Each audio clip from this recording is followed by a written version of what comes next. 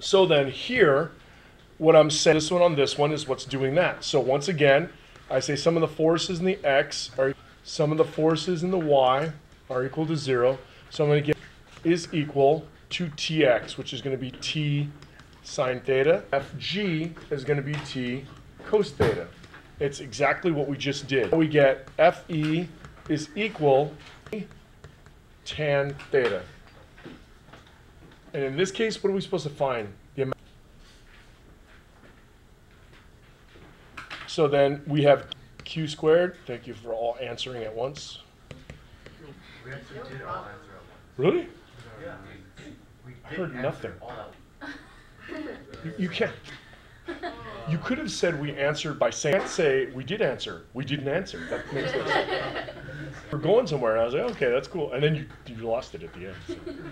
Okay, now the R, this value right there, is 2L sine theta.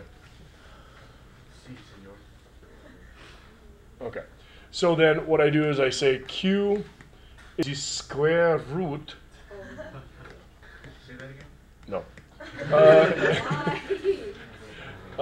4L squared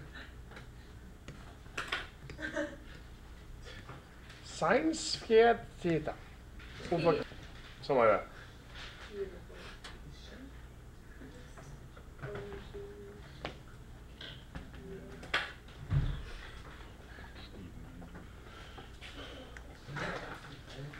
So I get 23 nano.